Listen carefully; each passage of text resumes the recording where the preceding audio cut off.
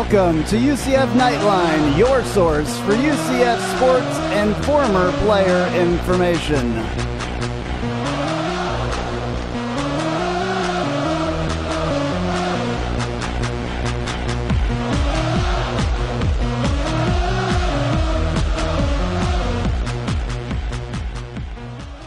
All right, Night Nation, this is Andrew Phegley, and this week I am joined by Night Fan Stan. Night Fan, are you there? I am here, Night Fan Andrew. Every day is a great day to be a UCF Knight. All right.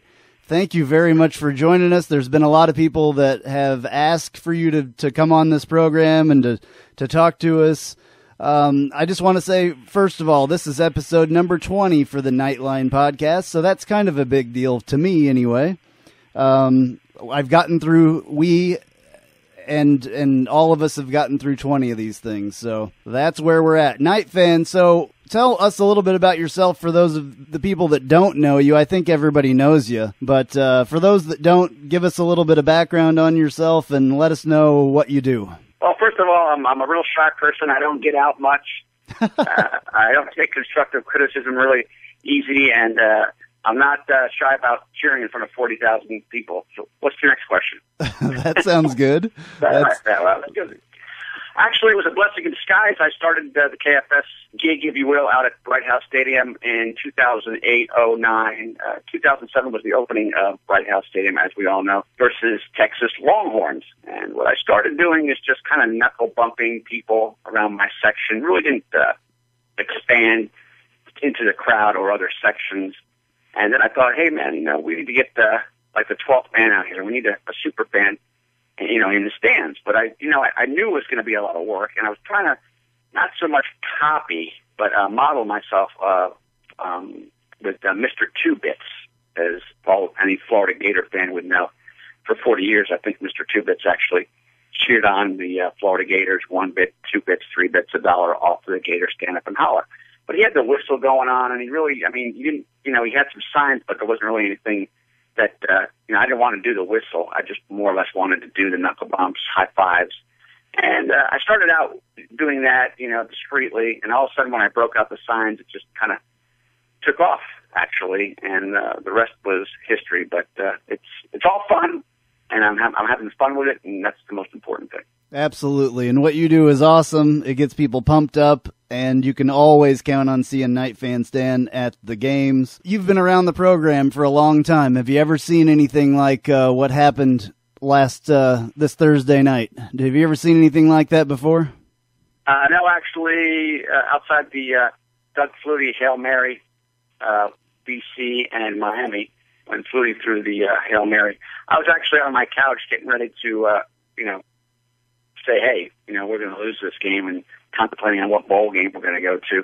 But the Cardiac Kids actually came back, and everyone went to sleep in the house. And with 10 seconds left to go, I thought anything was possible. But when Holman threw that 10-yard in-and-out sideline pass, I thought, okay, well, anything was possible. But I still didn't believe, we were going to actually catch the ball. So when we threw it, I thought, all ECU has to do is just line up on the goal, maybe tip the ball, swat the ball down. That's what most defenses do. It didn't happen. And they actually misjudged the ball, and Perryman caught the ball, following through his pattern, and it ended up in his hand. That was kind of a miracle, actually. It was absolutely a miracle. It's the same thing kind of happened here. I was ready to go to bed. I was just like, oh man, this is horrible. This is like the worst thing that could ever happen. And then all of a sudden, he catches that ball. First of all, Holman made some great plays just getting there in the first place. The game took a kind of a turn in the third quarter, and it wasn't quite what we wanted it to be, quite what it should have been. But, we got there in the end. Anyway, I was about to call it a night as well. I would never turn it off, early, but I was ready to go to sleep and kind of sulk and all that stuff, and ready to play Bowling Green or somebody like that in a bowl game. And then all of a sudden, he throws this bomb, as they're calling it, down the sideline, and the thing came straight down, it looked like, and it was just the most amazing catch. I screamed at the top of my lungs. I was jumping all over the place. My wife and her daughter thought that, the house was on fire or something. They both got up and ran downstairs. What, and I had to replay it and all that. So it was incredible. What a way to finish off a game. If I haven't said it yet, UCF 32, East Carolina 30. I had talked with a couple of my members that are on the Knightline Podcast board. We have a message board as well on there, UCFKnightlinePodcast.com. Please go to that and talk to us about everything football, basketball, and there's even an area in there to talk about whatever you want to talk about that's not sports related. But anyway, I was talking to somebody and they said, what was your prediction? Because I don't think I gave the prediction last week. But I did say that I thought we would beat them by 3, so I was only 1 point off. So we beat them by 2 points.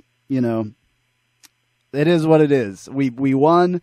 We're going to go to more of a decent bowl game. I think we have a part of the American Championship, at least. I guess now it's 3 ways. It's Cincinnati, us, and Memphis all have a little bit of the American Championship. But we are repeat American Championship 2-time, so I think that's kind of an issue that we need to get worked out. Obviously, it'll work out next year when we have Navy, but, right. So, go ahead. Oh, I'm not a big fan of, splitting conference co-champs. I know the Big 12 did it this year with Baylor, and, 3 teams is a little bit much. 2 teams is much. I was never a big fan of splitting national titles back in the day before the BCS started, and that's why Big 12 is in desperate need for a conference championship. Whether they keep it at 10 or expand to 12 is yet to be determined. But, co-champs, played out on the field, it's kind of like hokey, if you will, putting, 3 T-shirts to say, hey, we're the AAC champions. And my warped brain or train of thought, which is just an opinion, is that you can't take a title away from defending champs. Now, being the AAC, that it's really a young conference, we are defending champs. So in order to be conference champions, you have to have a better record than the defending champions. And that was not the case in this situation. Right. So by default, UCF should be declared champions of the AAC, but we all know it doesn't work that way. It's just an opinion, but it is what it is. It'll pass, and next year, like you said, when Navy comes in, there'll be a conference championship. I mean, heck, even the MAC has a conference championship. Yeah. So, well, I wonder, speaking of that, with the Big 12 situation, I guess I haven't really talked about it yet, but I'm sure that all of you know this by now. Alabama, Oregon, Ohio State, and FSU are the ones that got into the 4-team playoff. That left out TCU and Baylor being the 2 closest ones that did not get in. That leaves, the Big 12 as the conference that got left out completely, and I believe that is part to do with because they do not have a conference champion. Just like us, multiple conference champions, you need to have one conference champion, and then, so I'm assuming that the Big 12 probably needs to do a little bit of realignment, and there may be a space for UCF in there. What do you think about that? Well, Baylor fans will argue, had Wisconsin, they didn't win, right? Wisconsin won that could have pushed Baylor, into the top 4. The conference championship will happen next year, but probably not. Maybe in 2016-17, I could see them, expanding. They could keep it at a 10-team league, which is a little selfish, I would think. I'm thinking that the other conferences would have to vote on that, and there'd be more, if they were splitting the money, you're only splitting the money amongst 10 teams versus the other power conferences have 12, and, there's more, money to go around. I think that you have to get other conferences to agree on that. The 12th team, they could actually expand to 4, couldn't they, as well? Yes. They could be 14. Yeah. Right. It could be Memphis, Cincinnati, UCF, and USF. It could be UCF and Cincinnati. I don't, I just read online that they might consider Memphis and Cincinnati. So I think this is kind of just talk right now. Of course, everyone wants to fire out, including myself, right away was, hey, they need a conference championship. And when the selections came down, I was like, okay, Alabama, Oregon, Florida State, and then it was kind of like, the lottery. It was kind of a funny feeling, well, Baylor gets in, they're not going to expand the Big 12. But if Ohio State can jump them, man, that's something to look at. So, right now it's all talk. I mean, my buddy UCF Bob, who's a frequent guest on the Night Fan Stand show, says when he sees the Big 12 logo in the middle of the field at Bright House Stadium, then he'll believe it. Yeah, well, so, there's something to be said about that, and he's always a realist. My buddy UCF Bob, I'm kind of more of a, hoping, I just kind of go with the flow, but it would be nice to see the Big 12 expand. Now, whether they choose UCF, I mean, it has yet to be determined, but I think it's a no-brainer, being that we're in the 19th TV market in the country along with USF. I don't think Memphis is there, as far as TV, but they do bring basketball, something that UCF is lacking currently. Right. So Big 12 could look at, okay, they got Memphis, but maybe not football. So a lot's got to, go down the pike right now. I think everybody was just jumping on the conclusion that, hey, the Big 12 needs to expand, after Baylor and TCU got snubbed today. Right. There also has been a little bit of talk about the Big 10, expanding as well also. So that could be interesting. I believe they've got 12 now. That would make them 14 if they brought in 2 more teams. I would go to either one of those. I don't really care. I just want us to get into one of these Power 5 conferences so we don't have to mess with this anymore. Not having a spot or not being able to play the teams that we need to on our schedule to have a spot like that. Did you hear? The UCF fans, or even myself included, I've come to the conclusion that invited is a very big key word. And we can hope, want. I remember when we were being recruited by the Big East, and there was things like, hey, UCF's going to the Big East. UCF's going to the Big East with USF. And, how did that work out? The conference ended up folding, although they kept it for basketball, but for football. So, you have to just kind of go with the flow, and invited is the key word. I mean, you can hope, you can want, but in order to get into a Power 5 conference, you have to get invited. And until that day, one can only hope. Right. Did you hear the radio call by chance from Mark Daniels? Actually, I did. I was driving to work and heard it on the Mike Bianchi show on 740. Yeah, I have audio of that, and I'm going to play it here real quick for everybody, cool. Just for those who didn't hear it, all right? So hang on for me just a second. So here we go, the 49-yard line. Got to block him to give him enough time to throw it deep. 5 seconds to go. Snap, back. Holman steps up, throws it towards the end zone. It's going to be... He got it! He got it! He got it! He got it! Touchdown, Perman! He got it! They got it! Oh, my goodness! UCF wins! Oh, my goodness! Pandemonium on the field! Brashad Perman caught it! 51 yards! Touchdown! The Knights have stunned East Carolina! East Carolina's in shock! Oh, my goodness! And they shoot the cannon! I don't believe it! All right, so I'm sorry that wasn't the greatest audio quality, but it's there. Man, they were excited. That's basically what my house sounded like at that point, too, because I was screaming at the top of my lungs. If I was in front of a microphone, trust me, it would be clipping as well. So, Night Fan, tell us a little bit about your radio show, because you had just mentioned that in that last thing that we were talking about there. Okay, very good. It's a great question. OrlandoSkyRadio.com. I do a music variety show, and the show runs Thursday night through Monday night, being KNIGHT, the night, and I'm on at night. How appropriate. Imagine that. Night Bandstand show on at night. Running 8 p.m. Eastern Standard Time until midnight. Now, I used to have 3 hours. We used to go to 11 p.m., and now I'm on till midnight, 5 days a week. And it's a music variety show. It's internet radio based. You can get the app on your phone as well. You can actually plug your cell phone into a speaker system and play it with speakers from your house. So the sound quality is excellent. And what you need to do, UCF fans, alumni students, even rock and roll fans, music fans, can go to Orlando Sky Radio. That's Sky, S-K-Y, radio.com. There you will see a website, and it has all different types of shows throughout the week. The Best of Decades, The Breakfast Show.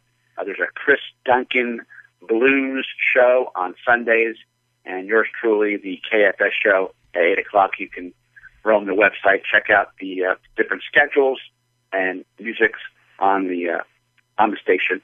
And basically what we do is we have on Thursday nights, it's like Top 40 night. Friday nights is Country Trails night.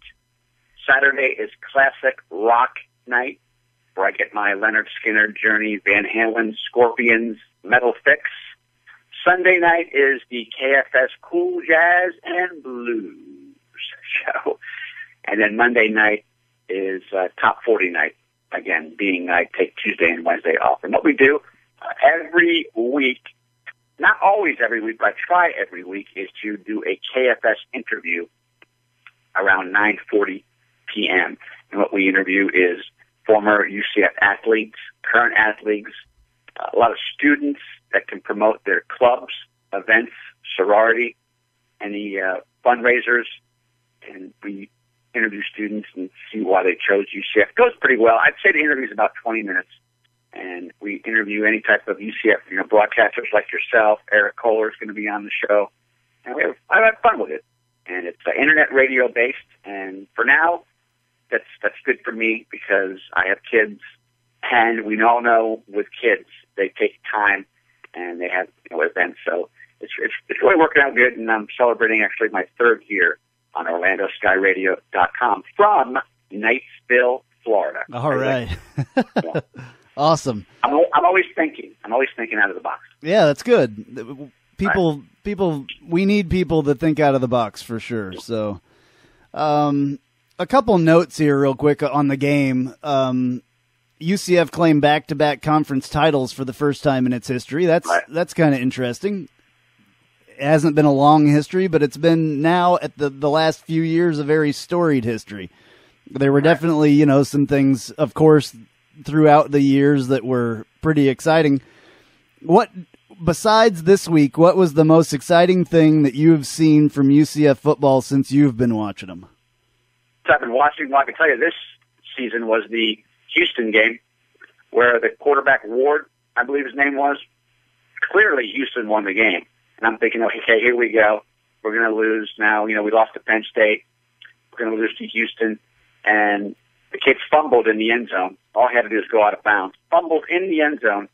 UCF recovers and wins the game. That had to be one of the top 5. Texas Longhorn game was the inaugural game at Bright House Stadium in 2007. Even though it went right down to the wire and we lost that game, but it was still special, being that it was the first home game at Bright House Stadium. I actually kept my a ticket. A lot of games. The Alabama game we won on a field goal back many, many years ago. I always say to people, actually Alabama fans that I come across, whether it be around town or networking events or chamber events, is that we own Alabama. They look at me and go, what? I was like, we were on suspension. Alabama program was down. I go, no, we own Alabama. And so that was funny. We beat them. The Dante Culpepper years were exceptionally inspiring to me, and as it should be for all UCF fans, because Dante put us on the map and got drafted by the Minnesota Vikings in the first round, I believe it was. So that was something special. But, they're all special, games, actually. The Marshall game in the rain a few years ago. I was there. That was an incredible night. Just being in that rain, I think was dubbed the monsoon game, correct? It was. Well, I think my feet were wet for a week after that game. Actually, my wife and kids left at halftime and they went to the bookstore. Yeah. Over by Jimmy John's and Barnes & Noble. And I stayed and got my UCF poncho, and I continued cheering. People thought I was nuts. But I was like, it was just rain because, they'll only cancel or delay a football game due to lightning. So there was no, lightning nearby. So they kept on playing in the rain. Boy, that was a fun time. Yeah, I don't think, to be honest with you, I have ever been that wet with clothes on ever before in my life. I mean, it just rained and rained and rained. I was like, man, this has to be a tropical storm, that they didn't tell us about or whatever. But that was insane. I haven't been around that long, and I'm honest with people about that. I have not been around UCF football that long, but memories like that to me are big. Games like that, games like you mentioned the Houston game, the Fiesta Bowl last year. There's been a lot of games that I have seen. I've only been around UCF football for like the last 4 or 5 years. So, well, my dad always said honesty is the best policy. Knight fan Andrew. Absolutely. Right, you're absolutely. And you're a part of the UCF family just like anyone else, whether you got on board a few years back, if somebody got on board last month. I mean, it's all good, and we need people like you to do what you're doing with Knightline Podcast and grow the UCF brand. So, amen. I appreciate it. I definitely appreciate it. I appreciate having you on, and I appreciate what you do for UCF football for sure, and for the rest of UCF sports. We are on the UCF Knightline Podcast here, going to talk more and more about other sports as well, not just football. We started out just talking about football, but we're talking about basketball. I've been at a lot of the basketball games this year. I've taken some pictures. They're on UCF Knightline Podcast.com. Up there, I've been trying to write articles about that kind of stuff. The UCF Knightline Podcast is going to change just a little bit. I have to get this out here. Our friend Troy is no longer with the podcast. I'm not going to go into a lot of things about that. I'm not going to say anything bad. I'm just going to say that he's not here anymore. We appreciated everything that he did, but he's not here anymore. We're going to have, it's going to be kind of a totally new thing. We're going to have some guest hosts. We're going to get a few more people on board. Not just me, not just Troy. It's going to be multiple people. So we are going to expand this, and we're going to give you as much coverage on things as possible. I've put way too much money and my time and everything else into this, and I've gotten so many people to actually listen to this, and people enjoy it, and I'm not going to let it die. So I hope that I had to get that out. No hard feelings with Troy, just didn't have the time to do it. So we're moving on. So come on now tell us the truth. He really owes you a Big Mac at McDonald's. Is that what you guys did? You went to McDonald's and you ran out on his tab, and that's why he's not on the show anymore? Something really like that, yeah. It was something like that. I thought I read that on the internet. It was right down below TMZ. That'd be great if it was. I mean, that would be great. I'm bummed. You're laughing, so that's good. Laughing is healthy. Remember that. Yeah, it is. You can't let stuff like that bother you. I was hoping we would be able to report about the bowl game that we're going to, and I have not seen any information about that yet. But we're kind of in the middle of this podcast. I'm sure it's probably out there by now. I was kind of looking on Google News to see if I could find anything, and I have not seen one thing. I'm assuming we're going to the Bitcoin Bowl. Sorry. Right. And I had heard that possibly that was going to be against the Miami Hurricanes. I think that would be a great opponent to have a bowl game against. I think there's some, there's probably a little bit of bad blood there between these teams. Just because I think that they came into Bright House Network Stadium at one point a couple of years ago, and, it didn't turn out in UCF's way. So I always think that it's good to get redemption against a team like that. I wish that we played this team more often anyway in the state of Florida. We need to play all the teams in the state of Florida. We also need to get to play the Gators and the Seminoles as well. So, absolutely, I think for the St. Pete Bowl and St. Pete, I predicted UCF, North Carolina, or UM. I think the Hurricanes would be, from a travel standpoint, a better, sexier pick as far as fan attendance. You'll get some fans from Miami and Central Florida, so I think the attendance would be greater than, like, say, at North Carolina, although they had Miami pegged for up to Louisiana with Florida. So, I don't know. And then there was talk about, early on the BYU-UCF rematch in the Miami Beach Bowl. The only thing that attracts me to Miami Beach is the Miami Beach itself.